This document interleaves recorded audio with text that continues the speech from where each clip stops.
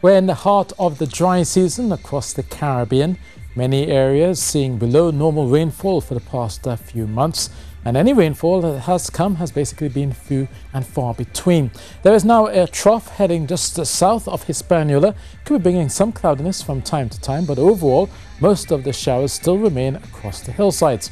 So for Santo Domingo, a brief shower or two that may turn thundery. Up towards Port-au-Prince, it's partly cloudy, 32 degrees Celsius, and a brief shower here. Down to Kingston as well. Under the sunshine, maybe just a brief sprinkle or two. For the eastern Caribbean, it remains dry and tranquil, despite the cloudiness coming through at times. Still, only a few showers are expected across the Windward Islands. Up towards the north, it remains mostly fair and settled. So that's your Caribbean travel forecast, and that's it from me.